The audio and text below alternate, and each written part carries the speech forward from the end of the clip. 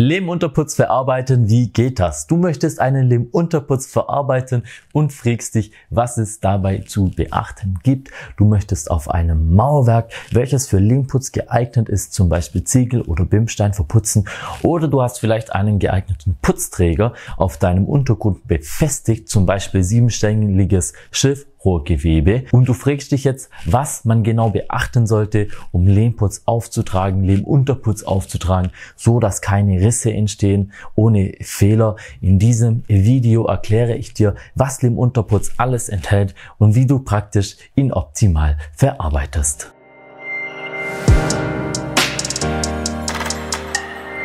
Ja, hallo und herzlich willkommen. Mein Name ist Lukas vom Naturbaustoffhaus. Heute geht es darum, wie man Lehm-Unterputz richtig verarbeitet. Aus was besteht denn Lehm-Unterputz eigentlich? Lehmputz besteht aus einem Sand-, Schluff- und Tonanteil. Zusätzlich kommt es darauf an, welchen Lehmhersteller ihr auswählt. Jeder Lehmhersteller mischt noch etwas anderes in den Unterputz dazu. Wem zum Beispiel mischt eine Miscanthon-Faser mit rein, Conluto eine Strohfaser, Claytech genauso. Im Lehm-Unterputz ist der Schluffanteil viel höher als in einem Lehmfeinputz, und das soll auch so sein, weil der Lehm-Unterputz soll eine optimale Verbindung zwischen dem Untergrund und dem Lehm schaffen, und da ist der Schluffanteil eben maßgeblich beteiligt. Wir werden in diesem Video mit dem Lehm-Unterputz Erdfeucht von Conluto arbeiten. Ein sehr guter Lehm-Unterputz. Den bekommt ihr übrigens auch in unserem Shop, den verlinke ich euch hier oben. Also ihr holt euch den Lehm raus aus dem Big Pack und füllt ihn in einen Bottich, in einen Eimer rein.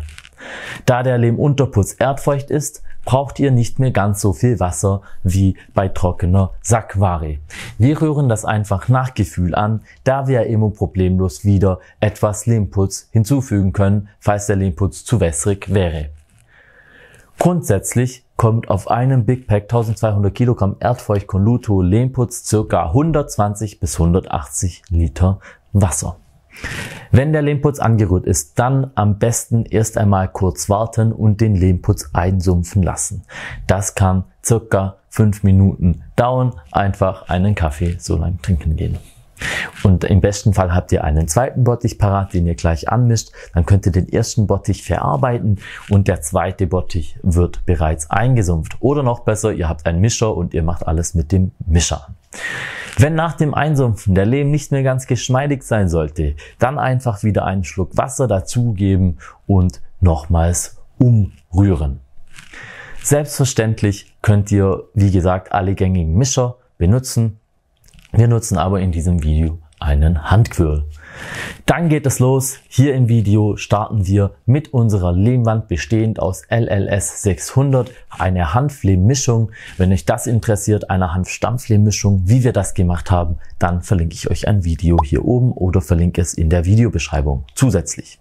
Aber unabhängig davon, der Untergrund muss immer fest, sauber und frei von filmbildenden Trennmitteln sein, muss ausreichend rau und trocken sein, da der Lehmputz nur mechanisch haftet. Lehm bindet rein physikalisch ab. Alte Lehmuntergründe müssen gut vorgenässt werden. Bei anderen Untergründen ist ein Vornässen nur zur Verlängerung der Bearbeitungszeit notwendig. Kalksandsteine dürfen nicht vorgenässt werden.